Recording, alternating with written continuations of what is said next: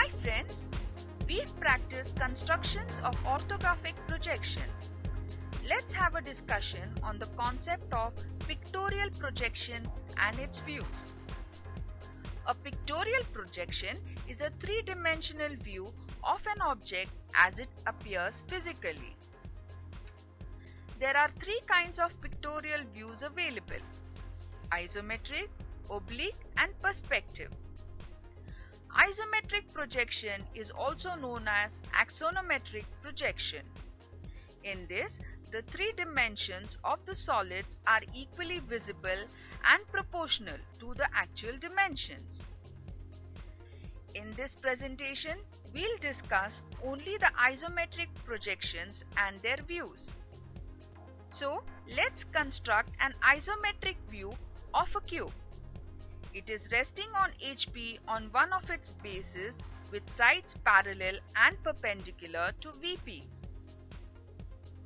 Observe its orthogonal views. It shows true shape and size of the cube. To view the other features of the cube, it is rotated about its vertical axis such that its faces are equally inclined at 45 degrees to VP. In this position, the front view shows two rectangular faces. However, the top view still appears as square. Now, to obtain the isometric view, the base corner 3 of the cube is lifted, keeping the base corner 1 as it is. Here, faces A, B and C are known as isometric planes. This single view represents the isometric view of the cube. The edges 1, 5, 5, 8 and 5, 6 are referred to as isometric axes and make an angle of 120 degrees to each other.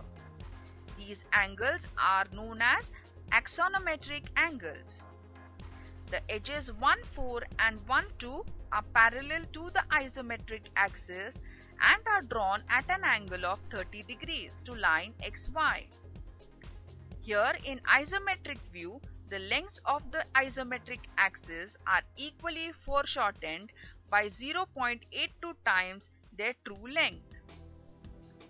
The isometric lines foreshortened by their true lengths are parallel to the isometric axis, whereas non-isometric lines are not parallel to the isometric axis and they show actual lengths.